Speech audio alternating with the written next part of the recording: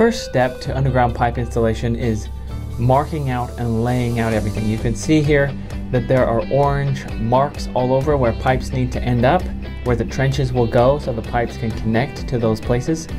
Prior to this, a lot of calculation has gone into finding out exactly where those pipes need to go, pulling measurements from outside foundations or other reference points.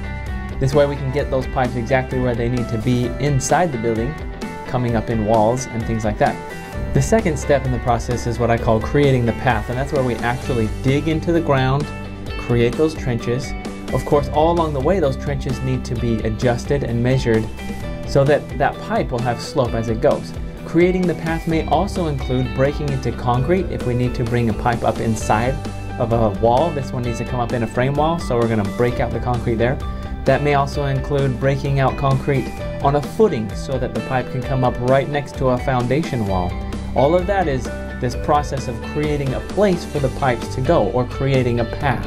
Once that path has been created and we have a place for all those pipes to go, they'll come up where they need to, it's time to install the pipe.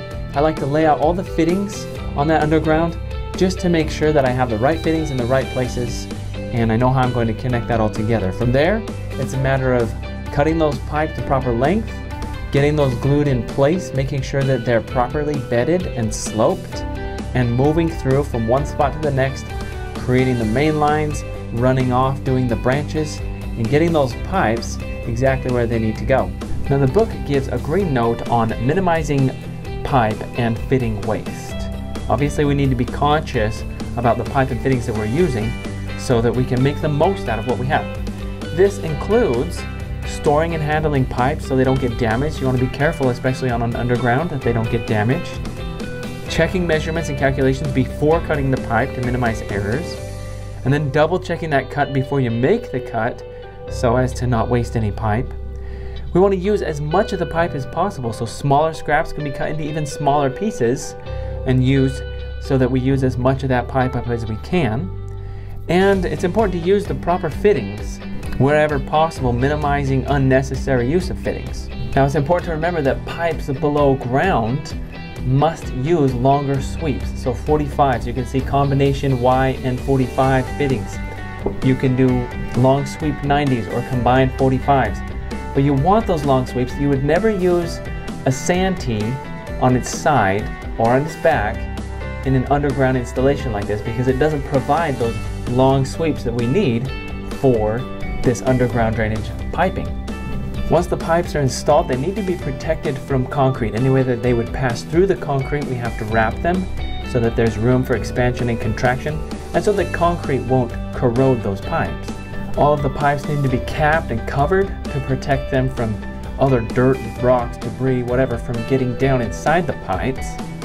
Sometimes we deal with other circumstances, like if the sewer at the street is higher than the bottom at the basement floor.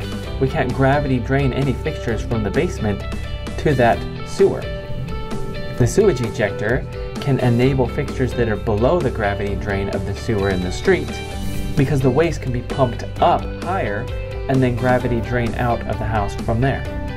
Other preparations before a concrete floor is poured would include setting a floor drain. The floor drains have to be set so that the concrete floor will slope to that floor drain. So first we'd have to know where that level is for the finished floor, and then make sure our floor drain is down below that by ½ inch to an inch, but not too far, because you don't want this massive crater in the concrete because the floor drain is too deep, or it even gets buried altogether. Another important preparation is to box out for tubs or showers or other fixtures that we need to connect the drain later. So having a tub box like this can keep the concrete away from the pipe and enable us later to hook up that tub with less inconvenience. It's not going to ever be easy, but this will help a lot. Ultimately, the entire drainage system below the floor in the ground will have to be tested and inspected before it is buried and covered under a concrete floor.